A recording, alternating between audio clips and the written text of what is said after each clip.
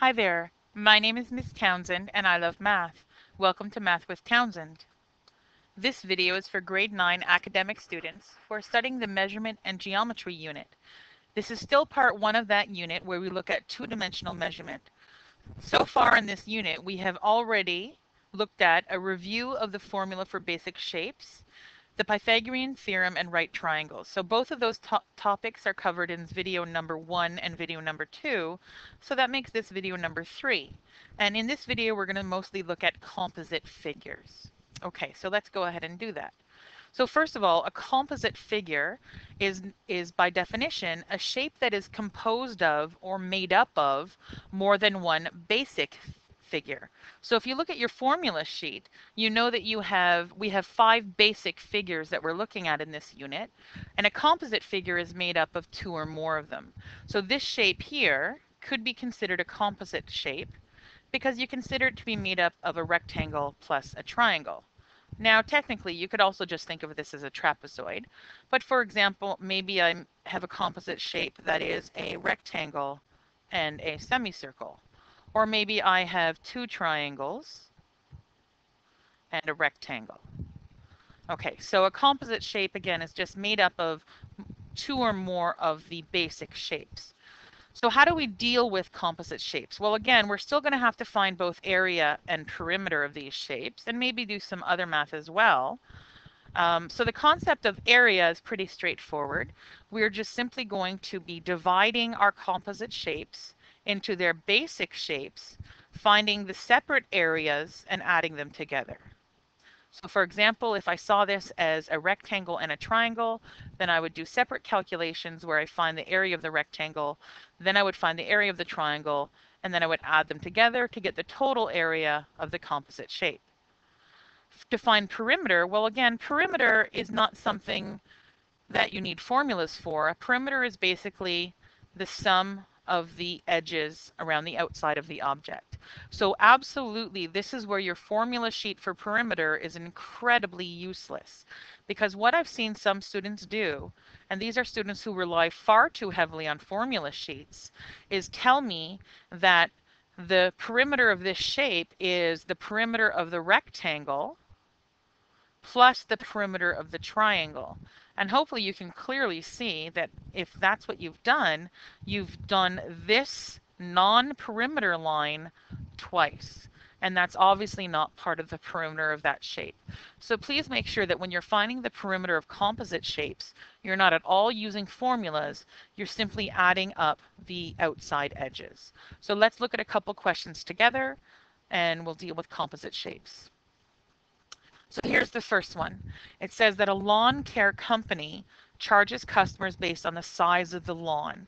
And so here's the schedule it uses. So for a small lawn, less than 200 meters squared, it's $50 a month, and so on. So this table here is obviously going to be relevant. And it says the company is caring for Denton's lawn, which has dimensions shown. So here's Denton's lawn, and you can see that we want to consider this to be a composite shape. Although again, you could technically call it a trapezoid, but we're going to pretend that it's a composite shape. The question is, how much should Denton be paying per month?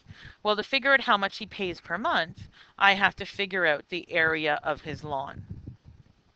So this is purely a question about area. So again, to deal with composite shapes, what we want to do is we want to divide them into their basic shapes. So I'm going to draw a line like this, and I'm going to call this shape 1 and call this shape 2. So with that information, what I want you to do is I want you to press pause on the video, try the math on your own, and I'll meet you on the flip side. Okay, so I've divided this shape into a rectangle and a triangle. And it's easy to kind of look at this rectangle and think that it looks kind of like a square. It's obviously not a square, so never assume something is a square unless you're specifically given the information that it's a square. So instead, what I have is a rectangle whose area is length times width, so 14 times 15. So the area of that rectangle is 210, and again, it's meters squared. So 210 meters squared. Then we have this triangle here. So for that triangle, we know that the area of a triangle is base times height divided by 2. So let's see if we can figure out what the base and the height are. So again, here's the triangle. And so this would be the 90-degree angle. And I know it's a 90-degree angle because when I drew this line, I purposely drew it to be perpendicular, because otherwise, if it wasn't perpendicular, I wouldn't have a rectangle, I wouldn't have a right-angled triangle, and therefore I wouldn't be able to do the question. Okay, again, so we're looking for the length of this side and the length of this side. Well, the length of this side is clearly going to be the same length as this side. So if this is 15, then I can say that this is 15. So what about the length of this side? Well, I know that this distance is 20. And if I cut it here, this is 14. So again, this piece here is going to match this piece here. So if this is 14 and the whole thing is 20, well, this distance has to be 6. So now I know the base and height of my triangle are 15 and 6. So area of the triangle is 15 times 6 divided by 2, which is 45 meters squared. And therefore the total area is equal to 210 plus 45, which is equal to 255 meters squared. So are we done the question? Almost. Don't forget, the question wasn't directly find the area. It was how much does Denton have to pay to have his lawn cared for by this company. So if he has 255 square meters, he's going to fall into this category. And so therefore Denton has to pay, and I believe it was $70 a month. Yep. Okay, so one thing to be careful is just because you found something excellent like the total area, don't assume that you're done instantly. Make sure you go back and double check that you're answering the actual question that was asked. Let's look at the next question. So again, this is clearly a composite figure. It says the Cutie Cupcake Company is having a sign made. The sign will be a semicircle, meaning a half circle, on top of a trapezoid. And it says, what is the total area of the sign? So I'm going to ask you to press pause in the video, do the math yourself, and I'll meet you on the flip side. Okay, so this actually tells me or suggests to me that I cut this shape into a semicircle and a trapezoid.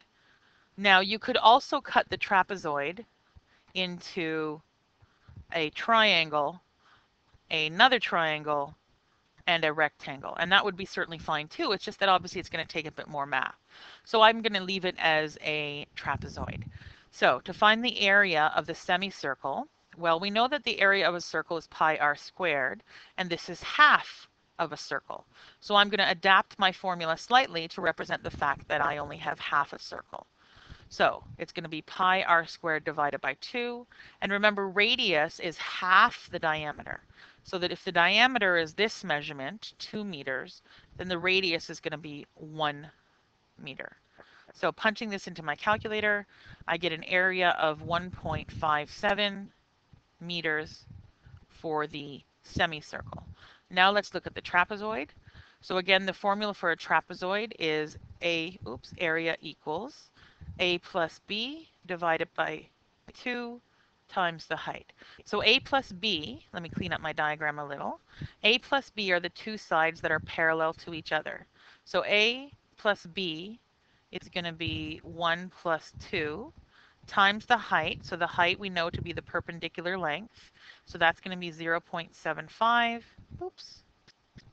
And then, of course, all of this divided by 2. So do that math, and I get, oops,